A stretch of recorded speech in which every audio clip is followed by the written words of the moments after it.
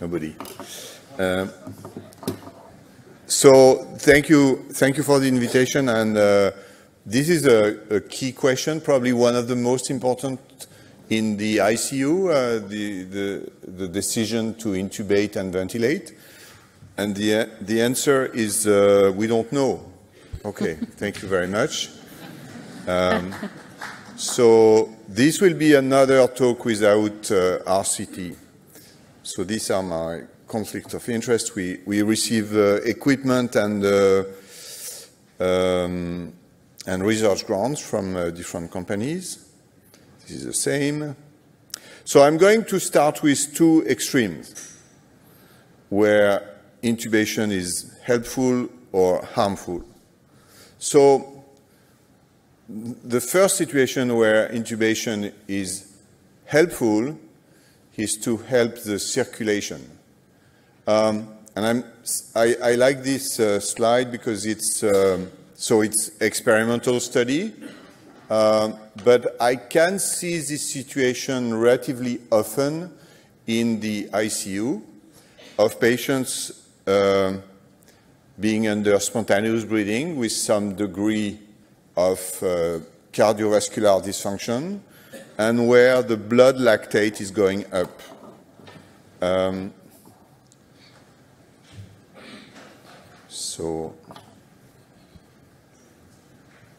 Okay, I have the laser. What do I do next? Okay, anyway, the lactate is going up because of the oxygen consumed by the respiratory muscle. And remember, we use like 5% of the total cardiac output for the oxygen consumption of the respiratory muscle. But when patients go into respiratory distress, values as high as 25, 30, 35% of the oxygen is consumed by the respiratory muscle, which means the blood flow is redistributed to the respiratory muscle because of this activity. And therefore, you have much more circulatory dysfunction in the rest of the body, and that's why the lactate are going up. And very often you will see a patient with rising lactate during spontaneous breathing. You intubate the patient and lactate are normalized. So instead of giving fluid, mechanical ventilation may be the solution. And of course, you know these classical studies which suggested that the diaphragm may fatigue. And again, this is an experimental study. It's an important one because, so you see the PDI, the first tracing, the EDI, the electrical activity, and the phrenic nerve activity is the third tracing. And you see in this animal, the electrical activity of the phrenic nerve and the diaphragm is going up, but the pressure generated by the diaphragm is going down. So this was a demonstration of fatigue. Interestingly, the only situation, experimental situation, where it has been demonstrated are during shock, either cardiogenic shock or septic shock. So if you let an animal in shock, breathing spontaneously, the animal will die of diaphragmatic fatigue. I'm not sure you knew that, so that's good. You learned something. But the limit is that it's very rare to see real fatigue in our patients for two reasons. Why is that? Is that we tend to ventilate or connect to the ventilator a patient who is at risk of developing fatigue. And also because you need probably the combination of a high work of breathing and a low input from the circulation because the patient is in shock. So remember, intubating a patient for non-controlled shock is something really very useful. I like to show this slide for different reasons. This is a classical study of weaning-induced pulmonary edema by François Lemaire, where patients were disconnected from the ventilator. The first tracing on the top is the wedge pressure, the pulmonary capillary wedge pressure. reflecting the left atrial pressure. And the second tracing is the esophageal pressure, and you see these impressive negative pressure swings. So many things at the same time, huge venous return, high afterload on the left ventricle. And I show this here because you see at the end, which is only 9 minutes, the esophageal pressure swings are going down, which is probably the only demonstration of fatigue in man. I don't know if it's central fatigue, which means the brain wants to stop breathing, or peripheral fatigue, which is the muscle, but I think everybody would agree, seeing this patient, that this patient needs to be reconnected to the ventilator as soon as possible. So this is one extreme where, you know, intubation is definitely life-saving. But there is another extreme where intubation may be performed for questionable reasons and which lead to poor outcomes. And we have an example with the COVID pandemic. So this is I'm not going to blame anyone. I'm just saying this is the very early phase of the pandemic. I'm sure you remember, right? Quite stressful for everybody, and a lot of patients coming at the same time. And a virus which we were told was going to spread very quickly and was a deadly virus. So a lot of patients have been intubated. And the group of Cathy Rowan has a registry where every patient in the ICU in England, Wales, and Northern Ireland, so no Scotland here, is monitored very carefully. And so they could look at what happened during the first wave of COVID. So the graph on the top right is showing the number of patients, the percentage of patients which receive invasive ventilation. And you see there is a peak around April, and so they compare initially the percentage was very high, 70%, because patients were hypoxemic, and because there was, you know, some fear about the virus contaminating everybody. So that's what I would say is not a very good reason in terms of patient care, but this is how it was done. And then days after days, and you see after the peak of the COVID, this first wave, there was less and less patients intubated. And the other graph just shows the severity of patients. And the severity is the same, okay? At the beginning, when a lot were intubated, or later on, same severity. So let's say they are comparable. And then they look at the mortality and they try to adjust as the best possible, the 28-day mortality. And you see on the right, you see the mortality before the peak, at the time of the peak, and after the peak, when much less patients were intubated. And it's very clear. There was an excess in mortality related to an excess of intubation for the reason we can understand. So there is a risk of intubating too much, and that's where I could stop my presentation, because the rest is the kind of gray zone. So in this gray zone, we have the risk of letting a patient breathing spontaneously too long and too hard, and we have called that patient self-inflicted lung injury, which is a term which has shocked some people because it's not the patient inflicting himself, but it's the brain of the people which is of the patient which is driven by a very severe injury, which has as a consequence a worsening of the lung injury. And for instance, we have this data suggesting that when the tidal volume of the patient under non-invasive ventilation become too high, and in this retrospective study by Guillaume Carteau, it was above 9 milliliters per kilogram, the risk of failure, non-invasive ventilation is very high, and we know patients who fail non-invasive ventilation are then intubated very frequently do poorly. And it's interesting because in a completely independent cohort, the subgroup of the Florali study who receiving non-invasive ventilation, the same data were observed. Tidal volume higher than 9, high risk of failure and poor outcome. So we think that this risk of ventilator self-inflicted lung injury does exist. There is a very recent study published in the Blue Journal, which is an experimental study, again showing self-inflicted lung injury and trying to describe the characteristic of this situation. It's a very smart study. It's animal, it's rats.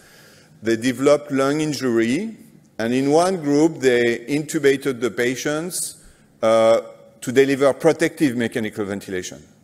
And in the other group with the same lung injury, they let the patient, the animal, sorry, breathing spontaneously. And they're developing self-inflicted lung injury. And there was a third group intubated but receiving injurious mechanical ventilation. And they showed that both with injurious mechanical ventilation or spontaneous breathing, you develop lung injury. What was interesting is that the type of lung injury is not exactly the same. The location is more basal in the spontaneous ventilation, which makes sense. And also I show this picture because they show much more, vascular pattern. This is the photograph on the right, more vascular effect of spontaneous ventilation, which again makes sense. You make the pressure in the chest more negative. So if we could, I think that the best technique to decide when to intubate a patient in this regard, the risk of self-inflicted lung injury, would be to have esophageal pressure. To me, there is no question. That's the best. That's what we would like to know. Is the work of breathing of this patient measured by the reference technique with the, which is the esophageal pressure? Is it decreasing with the high flow, CPAP, BiPAP?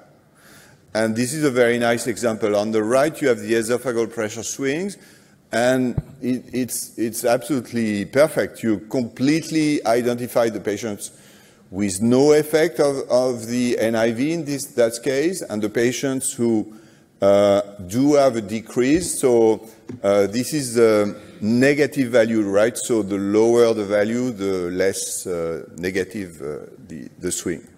But the key point is to look at the second part of the slide, the second graph, which is now displaying the distending pressure of the lung.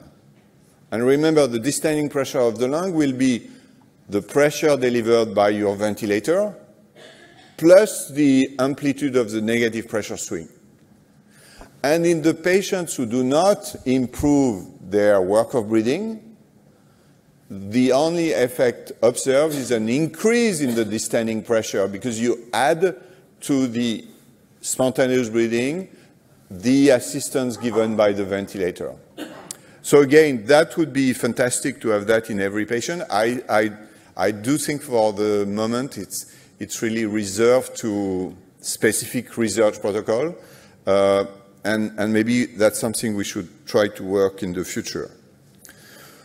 So if we don't know, can we define criteria to say this is when we should intubate? Well, we asked these patients this question a number of years ago when we designed a study for non-invasive ventilation for COPD. And we say, well, there is nothing in the literature. We have to decide when we intubate. And I'm not going to read everything, but we say, okay, there are some major criteria, like respiratory arrest, so on which we can agree that we should intubate patients, major hemodynamic instability, bradycardia below 50. But then there are minor criteria, and you need at least 2 minor criteria, and after 1 hour to say, yes, we should intubate.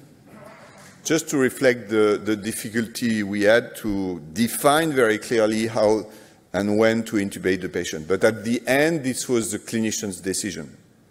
So this was 1995. A number of years later, in the Florali study, same problem again, different population, but again, how do we define when a patient should be intubated?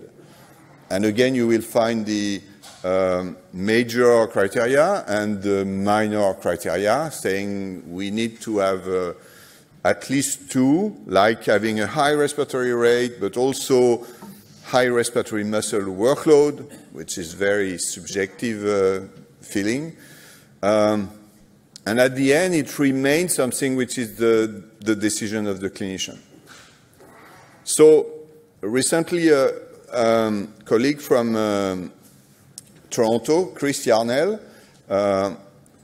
who became an expert in statistical model, etc., say, okay, if we look at the threshold for invasive ventilation, those who had been defined in our study, in the Florali study, in all the trials which said when to intubate the patient, are they applied in clinical practice? And so there's a long list I'm not going to look at, and the first one are purely oxygenation criteria. The next are the ROX index, which described by Oriol, and also some of the combination, just to say, when it happens in a database of very granular data, are patients intubated? And he looked at whether patients were intubated within the next 3 hours. So in the first column, you have the number of patients who met the threshold. So there is a large variety. And in the next column is the percentage of patients who were not intubated. Clearly, and this was what is called a mimic database. It's data from Boston. It's one center, which is limited, right? You could say this is this center. So he used another database, which is from Amsterdam. So different country, different practice, but the results were almost the same. So, and he said, okay, but this is the first 3 hours. So maybe the patients are intubated later. And this is what is shown by this color. The blue is the first 3 hours, and then you have the next 8 hours, or the next 24 hours, and even 48 hours. So you see that, and again, this is the two cohorts. You never reach even 120 hours, 50% of intubation. So there is a big difference between what we say and what we do, for probably good reasons. Okay, let's just finish, and this is the last thing I'd like to do. So now if we look at the question differently, if we look at database and look at patients who have been intubated early versus patients who have been intubated late, and again, no randomized trial, is there a difference? So this is a study done by Ricard Melado Artigas. He took a French database of septic shock patients, and to make a long story short, he could not find a difference between patients who were intubated early and intubated late, trying to match the best possible way the patients. So suggesting, but that's just a suggestion that in general, a wait-and-see strategy toward intubation could decrease the use of intubation without incurring an excess of mortality, as probably we have seen very, very frequently during the COVID period. Maybe we should try to have more precise index. I'm just showing the ROCA index. No, sorry, the ROX index. Because when he did another study, which is under review now, he found that if you take the patients with the ROX index below 488, as previously published, you may see a benefit of intubation, but again, it needs a lot of refinement. So when to intubate? Well, first, try to remember why we intubate. We probably need combination of indexes. The most important is the work of breathing, which we do not measure, and respiratory rate is a very poor surrogate of that. And the COVID experience plus the data we have suggests that with the different non-invasive ventilation technique we have, it's probably a good idea often to wait to intubate better than too early. Thank you very much. Thank you very much. I think in the interest of time, we can just take one quick comment, if you want, just one quick comment. Please proceed to the gold room for the opening ceremony. Just one quick comment and one quick question. I really love the seminal papers that you present at the beginning. At that time, high flow was not present. And Tommaso Mauri published a paper in septic patients who were not hypoxemic. By using high flow, he could decrease the respiratory drive, so he could decrease the risk of patient self-inflicted lung injury. Would you consider to use it in this scenario in order to even avoid intubation, at least in some group of the patients? Yeah, to just answer quickly, most of the patients not intubated or intubated late were on high flow, which, yeah, so that I agree, yeah. Right. So since we can't measure work of breathing easily at the bedside, do you think it's still very much a clinical call until we have more defined, well-defined criteria? Yeah, I hope we'll find some techniques to better measure the work of breathing. Yeah. There is the group of Tonelli. They put a small catheter in the nasopharynx and occlude the nose to have a reflection of the esophageal pressure swings. Yeah. I don't know. We need to test that. That's something which could help us to decide. And just one more thought. You know, a lot of papers talk about early versus late. Do you think this is a fair comparison? Because it's actually the clinical condition of the patient. What is early for one patient may actually be late for the other. So do you think you should just go by the clinical state of the patient rather than talk about early intubation and late intubation? So, especially in COVID, we saw this. I think the analogy with all the studies which have been done for renal replacement therapy works well. You remember renal replacement therapy is, okay, should we initiate the technique early, or can we wait until the creatinine is higher, etc.? And the benefit of waiting is that there are many patients which we will improve. Yeah. So at the end of the day, at least if the outcome is not different, you spare a lot of intubation or renal replacement therapy. Right. Thank you very much. Please give him a big round of applause.